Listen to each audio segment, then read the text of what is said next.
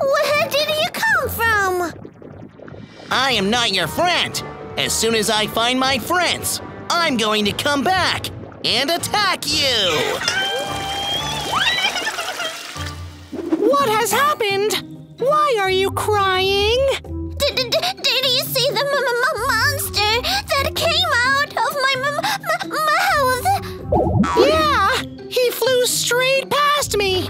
He's called bacteria. He told me that he's not my friend, but everyone should be my friend. Why is he so bad? Not all bacteria are bad. Some are good and helpful. Let me tell you all about bacteria. Bacteria are tiny organisms that live everywhere. We can't usually see them unless we use a microscope. All bacteria are different. They come in all shapes and sizes. They are on our skin, in our bodies, in the air, and all around us. Bacteria works hard in the soil to help make plants and vegetables strong and healthy. Good bacteria that live in our bodies help our immune system and protect us from the bad bacteria. They are always trying to stop us from being sick. So we must always stay clean and wash our hands to kill the nasty bacteria.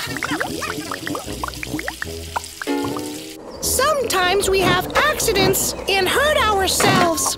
Because bacteria are everywhere, when we cut ourselves, the bacteria tries to enter our body through the wound.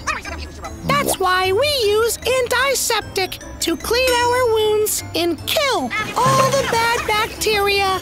When people are sick, they have bad bacteria that can pass on to other people. That's why we should always be careful, keep clean, and wear masks. When people are sick, they take medicine called antibiotics. They attack and kill bad bacteria. Attack!